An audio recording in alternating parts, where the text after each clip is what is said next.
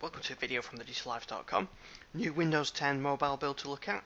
This is 15252, and as ever with Windows Mobile, Microsoft don't make many changes. There's just a couple of fixes. The previous build, only a couple of days ago actually, had some new enterprise features, but this doesn't. So I just thought I'd just give you a quick run through of what's changed.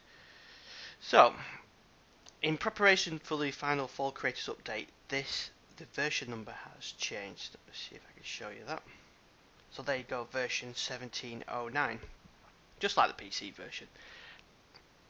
They fixed an issue where the powering on the screen on and off would cause the CPU to go really high, and apps would crash, and background processing would cause high CPU for something like photos, and the camera app may crash. So they fixed that, and they fixed the issue with the messaging app where the text was not displayed correctly. And that's it, I'm afraid. That's your lot. So once again, thanks for being a loyal Windows 10 mobile user and watcher of these videos. You'll see more on thedigitalLifestyle.com.